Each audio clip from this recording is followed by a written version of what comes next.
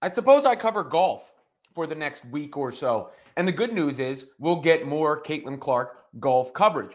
I've said before, the Caitlin Clark supply never seems to meet the Caitlin Clark demand.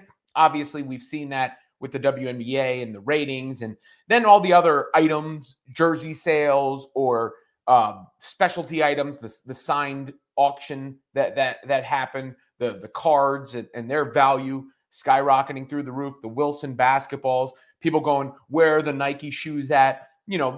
So many examples, countless examples of the demand for more Caitlin Clark. And we are in a Clark content void at the moment, obviously, with the WNBA season over, her decision on Unrivaled pending, and the first piece of actual, that's real, that's not, her at a concert or a comment that's made or whatever, is going to be Clark participating in this Pro-Am LPGA, the Sormstam event.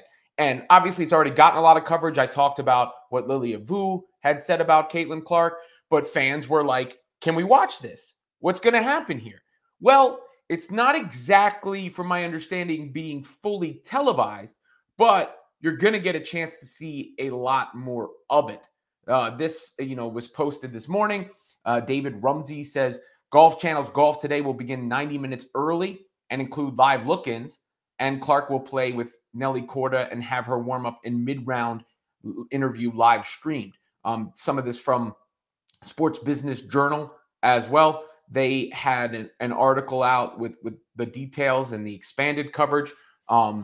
LPGA and tournament social handles are expected to live stream Clark's warm-up on the range at Pelican Golf Club, as well as conduct an in-round walk and talk interview.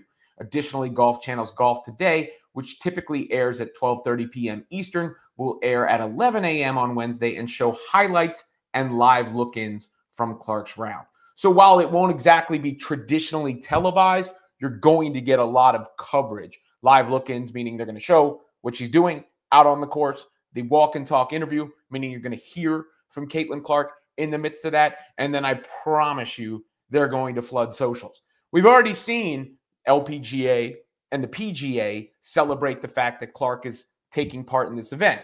And I'm sure when it was announced, they expected some level of demand.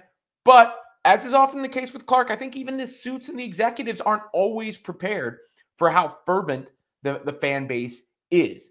And now you get another real-time example of that. Maybe they knew all along and they were waiting to announce this, and they always planned to do this. Nonetheless, Caitlin Clark fans should probably be happy today because they will get more coverage of her on the golf course.